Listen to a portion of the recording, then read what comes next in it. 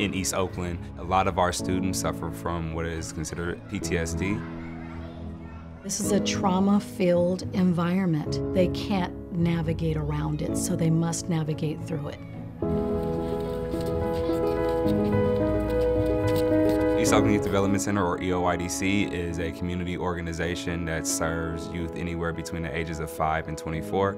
A lot of what they experience, the violence, the drugs, the gangs, takes a toll on them. So we try to serve as a safe space for them to come, to be able to block a lot of that out and for them to just be kids. EOYDC goes about elevating human possibility through education, arts, wellness, and career exposure. Every single day, we're creating support systems that allow young people to build confidence, to explore opportunities, and come out of their shell. Warriors Community Foundation has been a huge part of all that we try to do here.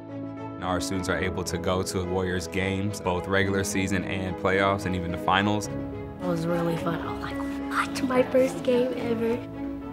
And they gave us our new gym. It's really nice. And of course, the donations that the Warriors have made, they're very much a part of creating those really special moments for our students.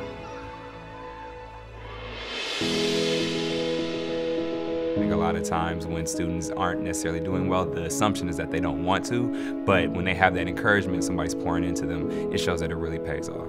You're seeing the change in report cards. You're seeing the change in confidence. You're seeing the change in taking risks. Those are the magic moments that I live for.